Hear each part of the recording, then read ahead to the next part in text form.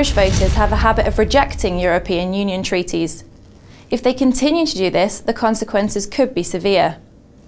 A refusal to participate in the EU's new fiscal compact would mean the Irish government would lose access to any financial help from the new permanent bailout fund, the European Stability Mechanism.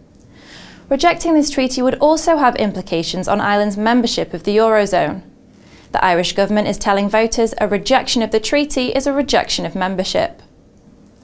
The threat of a referendum has so far had little impact on the price of Irish government bonds. However, analysts say this could rapidly change. Ryan McGrath, senior bond trader at Dolman Security, says the general sentiment towards Irish bonds has been positive and people have been possibly overlooking the potential negatives that could come down the road. The government is expected to try and forge ahead with the new German-led budget rules, even though opinion polls indicate a referendum is favoured by the public.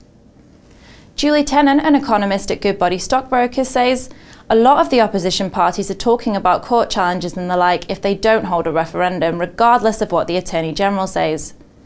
If a referendum were held, the Irish have a history of saying no to these sort of things. It could definitely have an unsettling effect on the markets.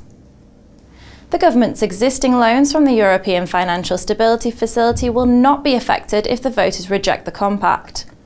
In 2010, they secured loans adding up to €67.5 billion from the EFSF and other governments, including the UK. The Irish government is bullish over their ability to repay their debts, but this is based on a projected growth of 1.3%, and Ireland's central bank this week lowered their 2012 projection to just 0.5%. If Ireland can't finance itself through the bond markets, the voters have said no to the fiscal compact, then being cut off from EU financial aid will put the country's ability to pay off its debts in serious doubt. That's all for today, but we will bring you more on this as and when it happens.